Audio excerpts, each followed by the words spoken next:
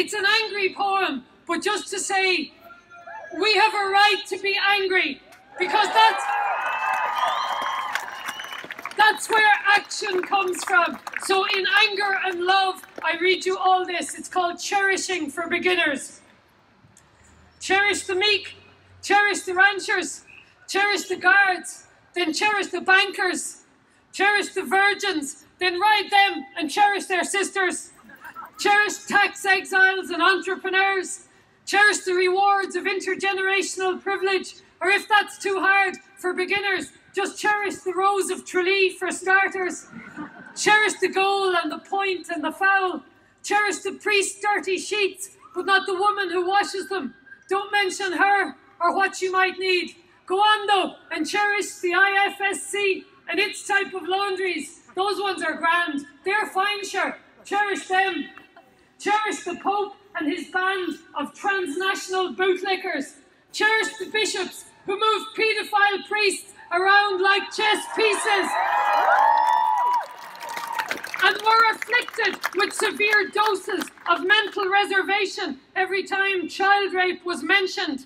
Cherish the bureaucrats who knew that the institution must always come first. Cherish the shame they implanted on whole generations. Then cherish the suicides as collateral damage in an otherwise virtuous struggle. Cherish the ring kissers who made it all possible.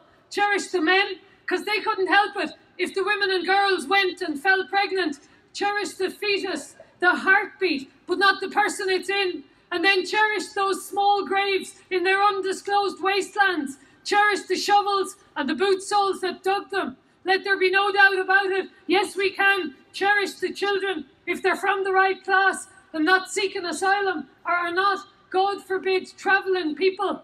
Don't forget too that we must cherish the mute and cherish the sheepish, but hate those in need. Worship Father Peter McFerry himself. Go ahead and make him an icon, but don't really listen to what he's saying about anything. I told you it was long, I'm not finished. Cherish the poor for how you can use them to frighten those who are just one rung above. Cherish the people who learned early and often what happens to those with big mouths. Cherish the crowd in Listowel who didn't care that he raped her. Sure, wasn't he one of their own? Yeah, cherish the rapist, why don't you? Cherish the school board for its lack of gay teachers. Then cherish women's place in the home and cut their allowances. Sure, they don't deserve them after having all of those children. Repeat after me. Cherish privatisation. And if you don't, then you better learn to cherish the knock on your door in the morning. Consider this a warning. Cherish Dev and Pierce and blood sacrifice. But don't mention James Connolly, who said that until Ireland's women are free, none of us will be. But most of all, though,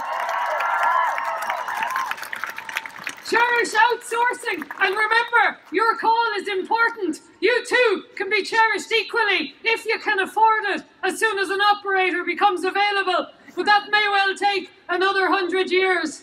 Thanks very much, everybody.